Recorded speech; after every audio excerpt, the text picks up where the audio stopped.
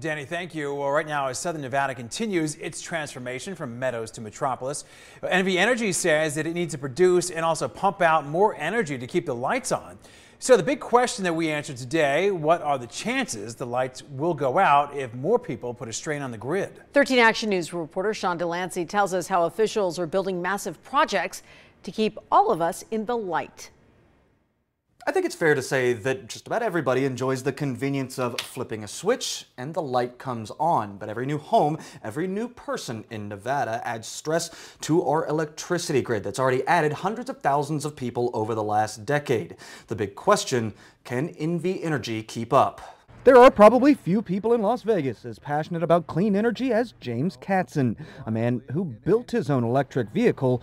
Nope, not that one.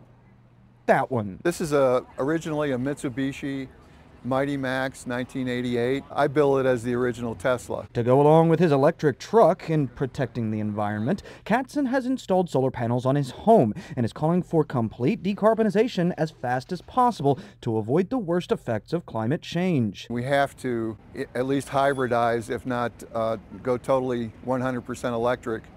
And as quickly as possible. That sentiment is shared by Southern Nevada's dominant energy provider, NV Energy. The company is trying to be carbon neutral by 2050. We have a goal to be 100% renewables in our future. And we are moving towards that goal. But with Southern Nevada's population booming and more homes coming online to burden the electric grid almost every day, how will NV Energy keep pace? We have been powering the growth of Southern Nevada for over 100 years. So keeping up with the growth is nothing new to us. What is new to NV Energy are plans to greatly expand the company's access to clean energy and transmission in the coming decade. It's a project called Nevada GreenLink.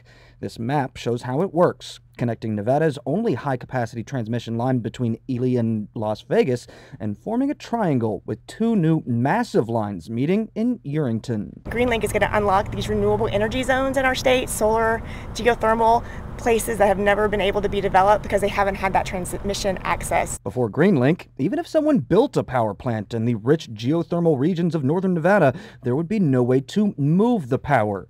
On top of generating our own electricity, GreenLink will connect to grids out of state to pull power from other green sources in times of high demand. It's allowing us to tap into resources across the West, hydropower in the Northwest, wind power in the Midwest. Schuricht says that the fears this investment will boost customer costs are likely unfounded, pointing to NV Energy's ability to phase out use of coal power sources completely in Southern Nevada over the last decade, all while customers saw their bills shrink. So while building GreenLink may be a lot harder than slapping batteries on an old truck, Schuricht says that it will be worth it to keep up with the booming metropolis. Sean Delancey, 13 Action News.